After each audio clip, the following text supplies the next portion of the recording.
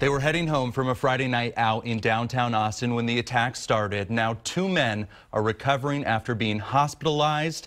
And in a city known for its openness, police are being asked to find who's responsible and what motivated them. Boyfriends Tristan Perry and Spencer Deering say they were leaving the nightclub Rain at around 12:45 Saturday morning and walking back to their car. They made it to near 7th and Red River when things took an ugly turn. Tonight, KXAN's Alyssa Gord talked with a couple about the attack, and they have a message for others. That's right, Tom. It was about 3 a.m. when this all happened. This was something they wanted to go public about. We actually found it on their Facebook post. They believe they were attacked for openly displaying their love for each other.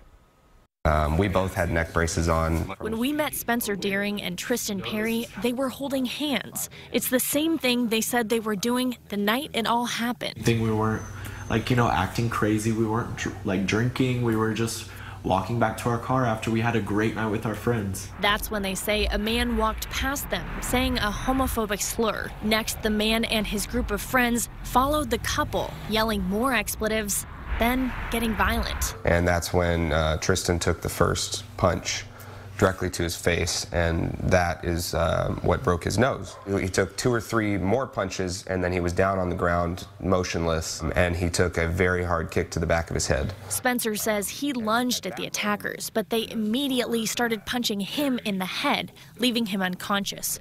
A bystander called 911. Both Spencer and Tristan were taken to the hospital. Moving to Austin, I thought, oh, everybody's going to be so open-minded. PFLAG Austin says they've been hearing about attacks like this more and more. Austin as a community needs to step up its game and prove that it's one of the most LGBTQIA-friendly cities in the country by deeds and not just by words. It shouldn't happen to anyone else, and it breaks my heart that it's probably going to until these guys are caught.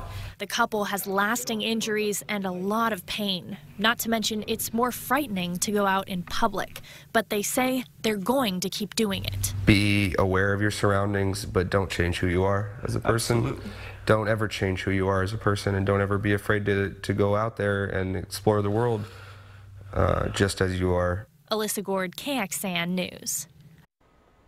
And now this couple says they have filed a police report. We've reached out to APD about this case. We actually have just heard back from them moments ago. They say they are now looking into this case. Now, several times in the past few months, we have talked to Austin police about the downtown area. The assistant police chief who oversees that area says that the most common crime his officers are called out to there are disturbances or fights.